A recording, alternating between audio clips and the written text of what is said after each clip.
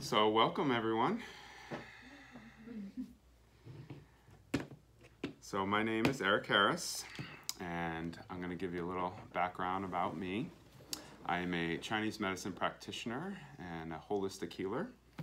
I have used a lot of different modalities to heal myself from chronic inflammation and disease. I had some back injuries and Lyme disease and things of that nature. And that's how I got into doing everything that I do. And so the Chinese medicine is at the core of what I do. I do a lot of what an acupuncturist does, except I don't use needles. So I do acupressure, which is called Tui Na. And then I do things like cupping and gua sha and put ear seeds in and all sorts of fun stuff. Work with Chinese herbs and teas and teach Qigong and Tai Chi. And work with some other stuff too, like aromatherapy and crystals, sound healing, energy healing. And all the things that I use with my clients and students are things that I use to heal myself. And so that's why I'm so passionate about sharing them with everyone. So, and tonight we're all here to talk about seasonal allergies and ways to treat them holistically. And one other thing that I'm really into is foraging for wild plants and mushrooms. So Heather's been on a few of my walks, and so yeah, and so a lot of what we have here is been wild foraged. So, and we're going to talk a little bit about that and why it's so awesome to forage for plants and mushrooms. So yeah, so we're going to start off talking about how allergies are viewed according to Chinese medicine. Has anyone had any experience with Chinese medicine? Anyone ever seen an acupuncturist? Or yes. Has anyone ever taken Chinese herbs before? Yeah? Okay, cool. So basically what all of Chinese medicine in a nutshell is based off of is 5 elemental theory. Okay, there's also what's called the 8 principles, but that's usually a little more complicated to explain. So you have the 5 elements, so which is wood, fire, earth, metal, and water. Okay, and so we actually have organ systems that fit into all these elements. And so we've now entered into the time of spring, which is wood, and for liver and gallbladder. All right, and so it's why it's a great time to cleanse and detox our livers, especially after long winters, when we traditionally have more fatty foods and things to kind of sustain us through the cold weather. And so, as it pertains to seasonal allergies, a lot of times what happens is, especially if people have gotten a lot of colds or flus, their immune system is deficient, all right? And what we look at as the immune system in Chinese medicine is our Wei Qi. And our Wei Qi is our protective barrier, okay? So it's almost like the bubble that we have around us that's protecting us from colds, flus, allergies, any virus, all right? And so when we have an immune system deficiency, it means our Wei Qi has been compromised, all right? And so it's basically, we don't have the protection to protect us from these things. And one other aspect, according to TCM, that is related to our protection is what's called our wind gate, all right? So I talk about these concepts a lot, especially talking about winter health and stuff, but it really pertains to the spring too, and allergies as well. So the wind gate is at the back of our head. So the main acupoint is gallbladder 20.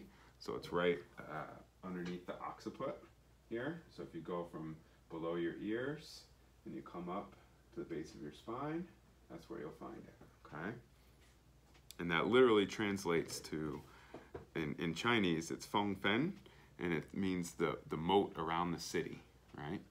And so we want to have that protective barrier, that moat around the castle, okay? And so when we get allergies, that means that because allergies are what is called external wind, all right? That means the wind has moved into our body, moved into our wind gate, because we didn't have our Wei Qi built up, our protective barrier, all right? And that's like that, I mean, we're talking about seasonal allergies, but that can be like that for any type of allergy, actually. And things that starting from birth, like people that have, like, say, like a peanut allergy or a shellfish allergy, or, you know, some real serious allergies. A lot of times it's can be a congenital thing that we're born with not enough qi, not enough jing, not enough original qi, right? And so when we were a young age, our wei qi didn't protect our, you know, didn't build up and create that protection. Okay, so that's how we look at things in Chinese medicine. Totally different than a Western medicine perspective. So, but it's, you know, it's been around for thousands of years, and it's really worked a lot. It's helped me a lot. It's helped many people. So, and it's great. I like to explain some of these concepts. I don't like to get too deep into it because it can be pretty esoteric and hard concepts to understand.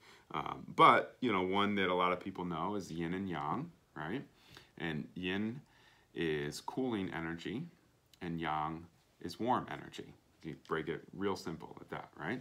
And they are interconnected within each other, and so they are always striving for balance, right? So you never want to have one greater than the other. That's why when you look at it, it's like they're kind of eating each other, you know, the creation and death cycle of yin and yang, all right? And so we have these aspects of yin and yang in our bodies.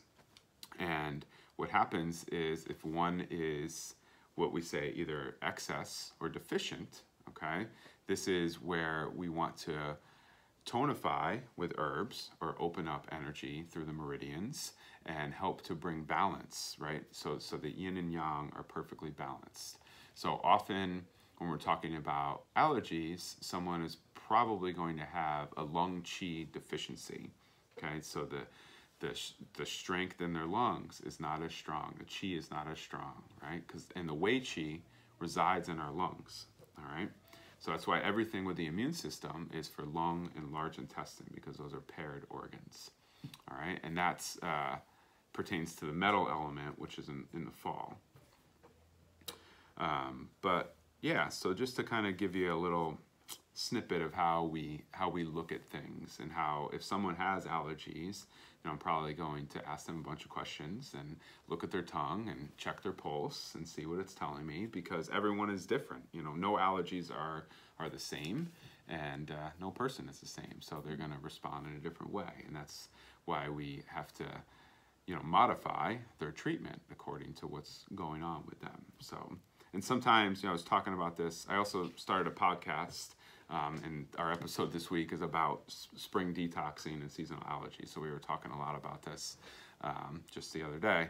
And, you know, it's funny how, like, some people, it's like, well, I only get allergies in the spring, right? Or I'll get clients that come to me, oh, I only get allergies in the fall. Or, you know, or some people will have really deep immune deficiencies, whether it be an autoimmune condition, and like, no, I don't get allergies, you know? So it's like, it's such a, you know, there's no one thing that's going to work for everyone, right? But that being said, I do try to formulate my tinctures and tonic herbs that everyone can take, you know. So that's kind of how I've come across it. But there's also different times when you don't want to take certain things, and we're going to get into that. So, does anybody have any questions at this point? No? Okay. So yeah, so another aspect that is important, especially pertaining to the immune system, is what is called our Nei Wei Qi. So it's Nei Wei Qi, right?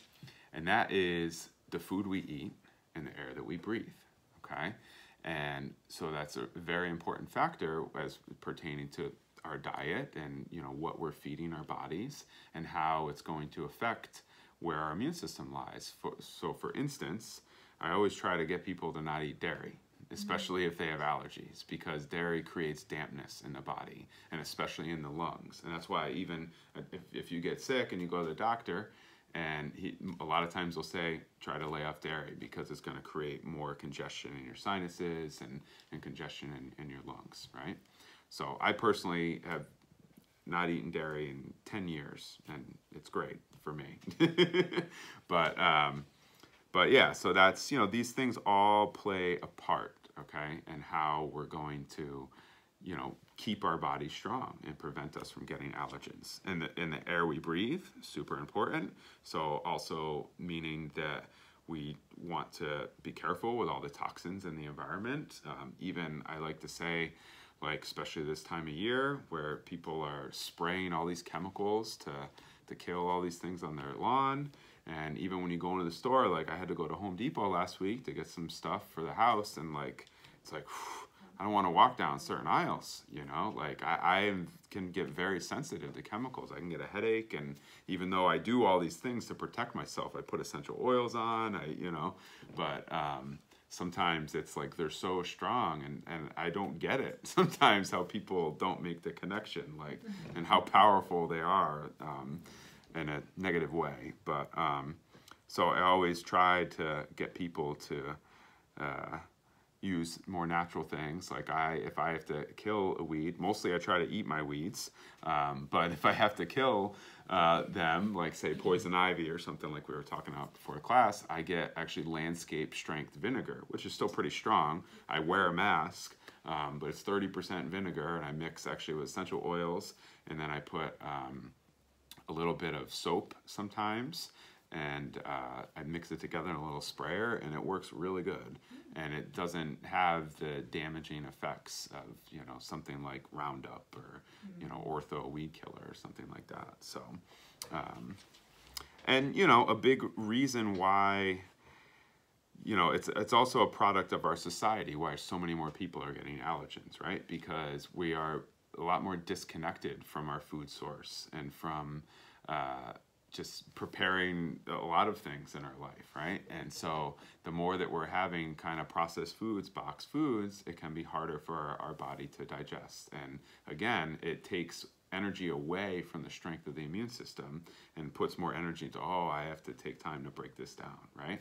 So, and most people are not eating wild food, right? And that's what I try to tell people, you know, that have allergies, because it's funny, if I start getting, there was a time where I did get allergies. I actually, I grew up in Connecticut, and I moved away for a little while, and I had some things, you know, happen with the Lyme disease and different stuff where my immune system was deficient. And when I came back, I got seasonal allergies for the first time, and I was like, I don't understand where this is coming from. I never had allergies in my life, you know, but getting into Chinese medicine and taking mushrooms and different things, you know, I was able to build my immune system back up, and I don't get allergens anymore. But, you know, there's still times where sometimes, oh, I feel a little sniffly, you know. I feel like just like maybe some mucus, but nothing major, right? And then the first thing I do, because it's always coming up in my yard, is I go out and I eat some dandelion. I eat some garlic mustard that's popping up. Pretty soon the violets will be coming up, right? I pick the field garlic, right? And I start making stuff out of that. And I tell you, as soon as I start eating the wild food, I don't have those issues anymore, you know? So another thing I always like to recommend people, a little tidbit, is to use a neti pot if you haven't done that before, or some type of saline, you know, nasal cleansing system if you do get allergies, just to clear the allergens out of your sinus cavities, because that really helps too. So you guys seem to kind of know what that is, right? Yeah, okay, good. And I even tell people too, like, it's okay to wear a mask too outside. Like if you're doing yard work and blowing leaves, like, you know, I wear a mask, and it makes a big difference. So these are just some little tricks that I don't know. I know it sounds simple, but sometimes I get surprised how some people don't know these things. So, you know. So yeah, so eat your weeds, super important, as long as there are no herbicides and things like that, and not by the roadside, things of that nature. I do lead people on forage walks, so we delve more into that stuff. I got one coming up actually on May 5th, so I actually have a schedule here if you guys want to check that out later, some of my other classes. But yeah, so if you haven't been into wild food, I highly recommend it. It's pretty awesome. It's fun to find things in your backyard that you can eat and make as medicine. So, and you guys are going to be experiencing some of that today. So, so yeah, what else do I have here? Oh yeah, so I brought some of my kit. As I said, I do a lot of different things, but one thing I wanted to share that I do that's really awesome in the treatment of allergies is I brought my little ear kit, okay? So this is called auriculotherapy, all right? So what I do is I take this hemostat and I put the little, this is vicarious seed, so you can use 3 different things, actually 4 different things. So I use silver, gold, or vicarious seed, all right? And what happens is your ear represents your whole body. So there are over 300 acupoints in your ear, all right? So what I do is I make a little indent, okay? So right here is actually the points for the head. So if someone's got a headache or sinus congestion, all right, I put a bunch of points there. A lot of times I'll put silver because silver is draining. So it's gonna pull away inflammation and stuff like that. So I would put some silver points right on the ear, okay? Right at the area of the head. There's also a point for the sinus. We could put that in there too. And then often I will put some gold because gold is nourishing, okay? And I will put that on the lung, on the large intestine, right? So some of those areas that need some boosting. I may put some silver on the liver and the gallbladder to help drain, help to detox. And then there's this awesome point called the windstream point. So it's kind of like what I was talking about with the wind gate at the back of your head. You also have a point on your ear too that is really awesome at helping to protect you from allergens. So it's called auriculotherapy. You guys ever heard of that? Mm-hmm. No? So a lot of times acupuncturists will put needles in the ear, but you can't walk around with needles in your ear, right? That wouldn't really work. But you can walk around with seeds in your ear. I do it all the time. And what's great about it is that you see they're on a little Band-Aid, okay? And so they stay on for 4 to 7 days.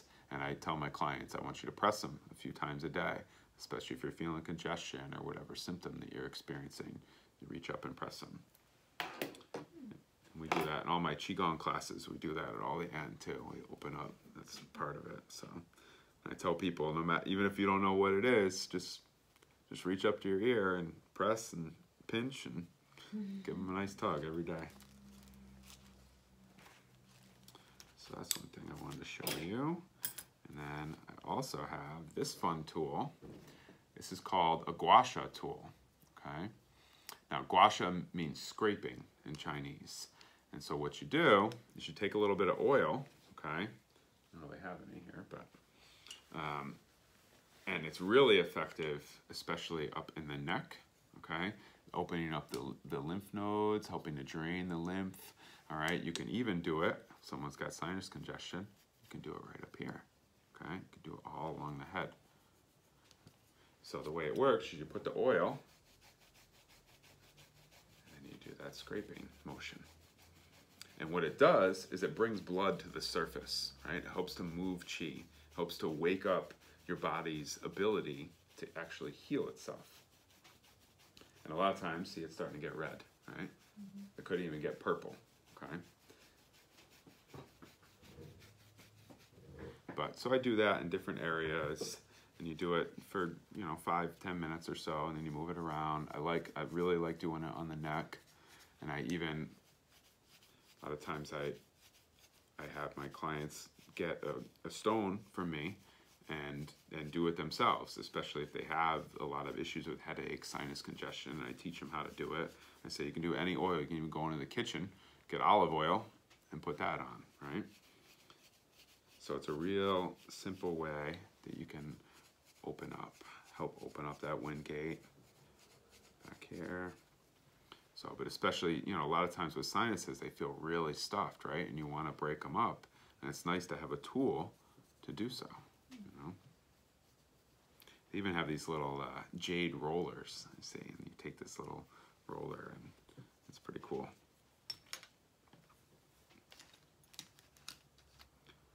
So you guys ever heard of that? No? All new? Okay, cool. So another thing I do for people helping to boost their immune system is I also do, fire cupping. A lot of people have heard of that now, right? So that's very similar to what gua sha does, okay?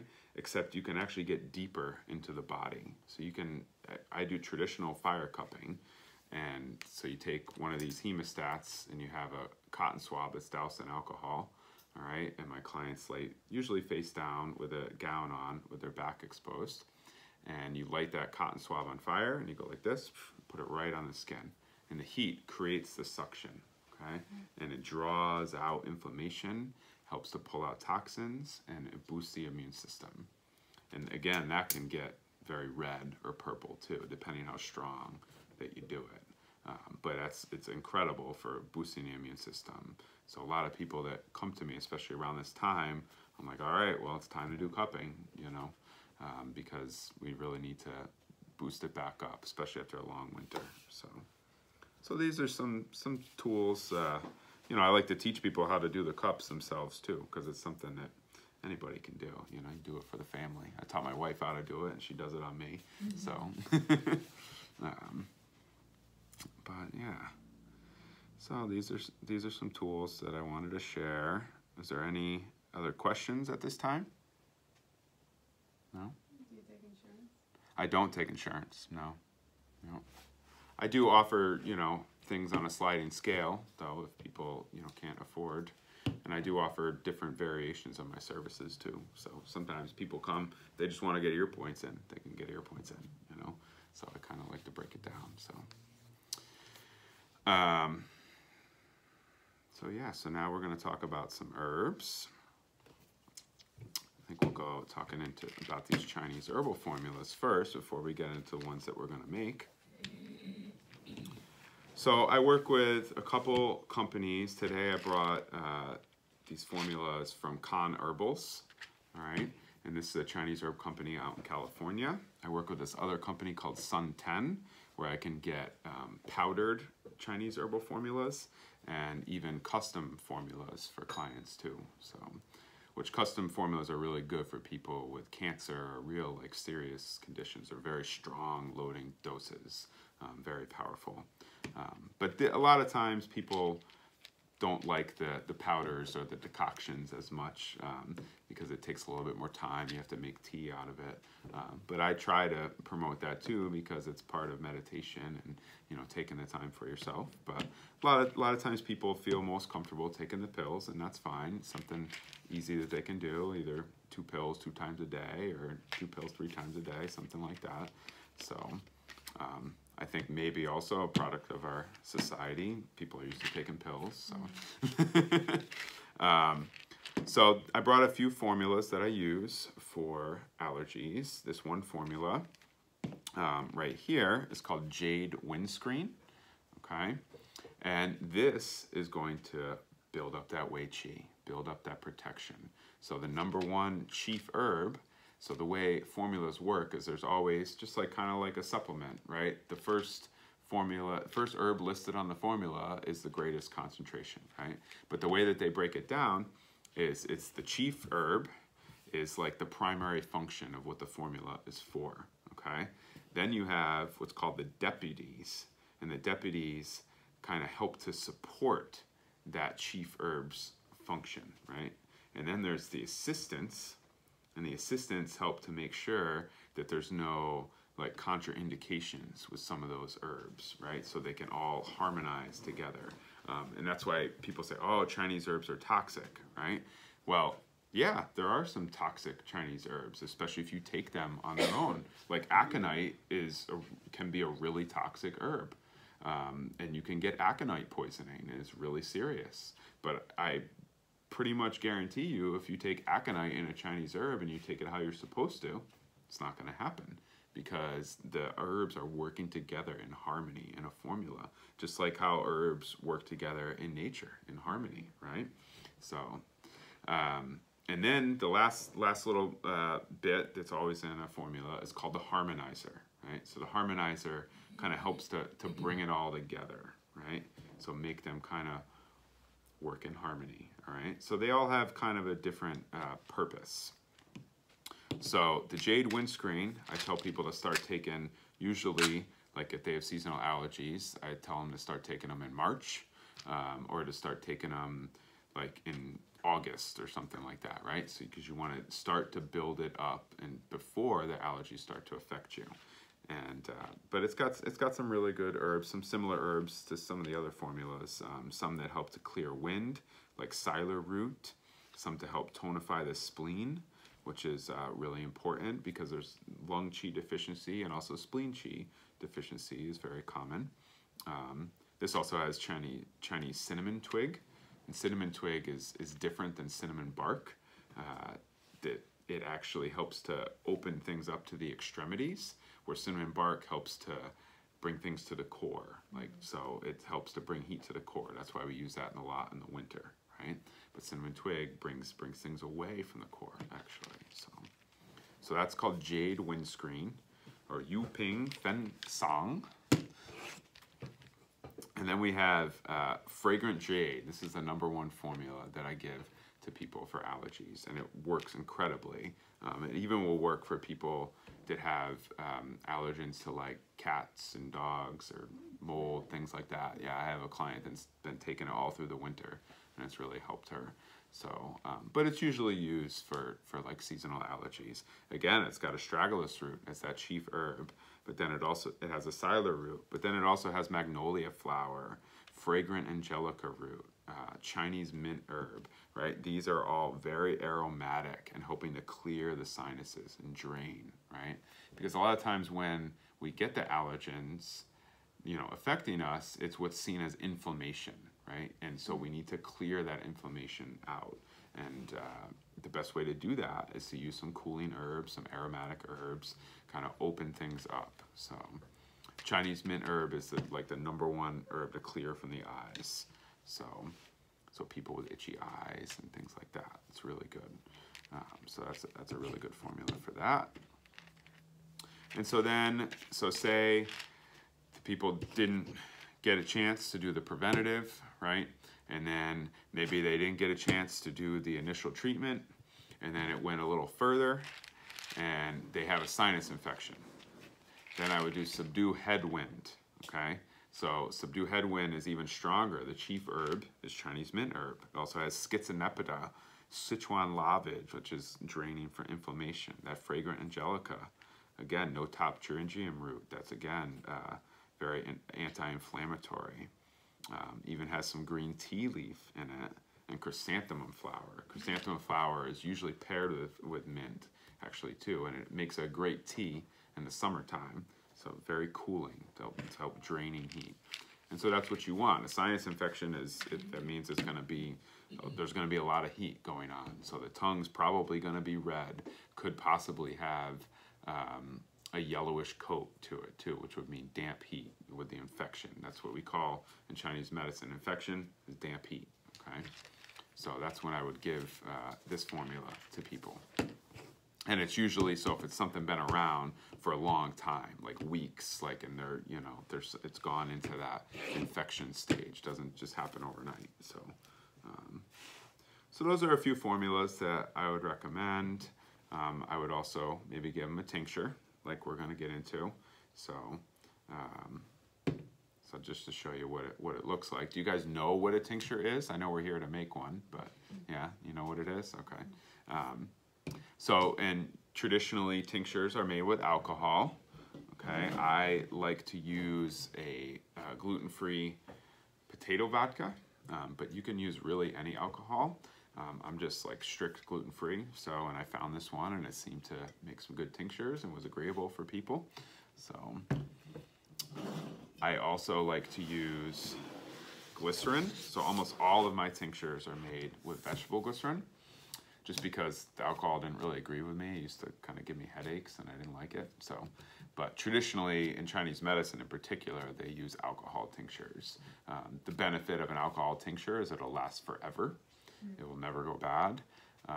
And they say that it goes straight to your liver, which means then it's going to be dispersed rapidly through your body, right? So, there's some benefits to that, and some people, if it's perfectly agreeable with them, that's what they use, and that's fine. You can also use vinegar to make a tincture, and also make something that's called an oxymel, which is doing vinegar and honey, and the honey, because honey is a natural preservative, it will never go bad, so that allows the tincture to be shelf stable, because the vinegar tinctures, they won't last long if they're not refrigerated. So, and it's like the least amount too of like what you can pull out from the medicine. Like alcohol is like number one also of like how much medicine is going to be pulled out from the plant or the mushroom. And I know that too, because when I make custom formulas for people too, and I have this friend that's in acupuncture school, and so she wanted some mushroom tinctures with alcohol, and so I've made a lot of them, and it's amazing to see how much more it does get pulled out with the alcohol than the glycerin. But I try to repurpose it, and a lot of times well, actually, with all the tinctures with mushrooms, you want to double extract them. So you want to make a decoction out of them after you have formulated the tincture. So how it works is we're going to have our ball jar, okay? Might as well get into this because we're going to get into it. So, and you put the herbs and the solvent, either the alcohol or the glycerin, in the ball jar, all right? And, you know, we're going to try to keep it so the ingredients are below the water level, the glycerin level, so it doesn't get moldy. And so we're going to talk about some things that you can do to kind of keep it down. But so you let that sit in a cool, dark place, preferably not in the sun, and you do it for about, at a minimum, 4 to 6 weeks is how long you want to keep the tincture there, and you want to shake it up as much as you can. All right, so that's basically how you make a tincture. And then you want to strain the ingredients out, and then with the mushrooms, and sometimes I even do it with the herbs too, I boil them up. And because with the mushrooms, you want to do a double extraction, because there's a certain medicine that comes out when you're doing the tincture making process, and then there's other certain amount of medicine that comes out when you bring it to a boil. So it's the polysaccharides are what come out in the water, and the beta glucans are what come out with the tincture. And it's really important to have both those aspects of the medicine from the mushroom. So a lot of times what I do after I even make that, I'll boil it up again, and I'll make tea. I'll drink it as tea. So I make sure that I don't waste anything. So that's basically in a nutshell how we make a tincture. And you want to take it as a tonic. You do about 1 dropper full, 2 to 3 times a day. And I put it in water.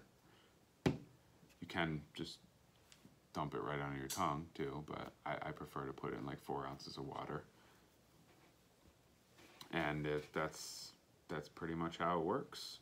And that's how you're doing it as a tonic, right? But say you got sick, or say you had an allergy, symptoms come over you. You want to take like 2 or 3 times more of the dose, because you can't like overdose on it. So that's the wonderful thing about most herbs. You can't really overdose, especially if there's no contraindications, like raising your blood pressure or thinning your blood too much.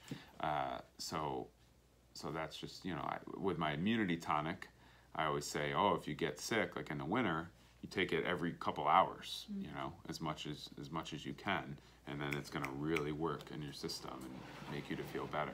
Do the same thing with my allergy tonic, is what I tell people, that you want to, if you really have a lot of symptoms, then take, a lot more. So.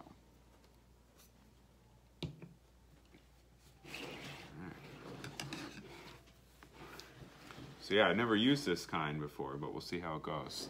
I've had this one company where I've been buying glycerin, and Heather was getting it too, but I guess they're not getting it anymore. So that's the way of the world. But so I found this other company that I ask a lot of questions too, because I don't want there to be any soy or corn or anything like that. So this is a blend of coconut and palm derived. It's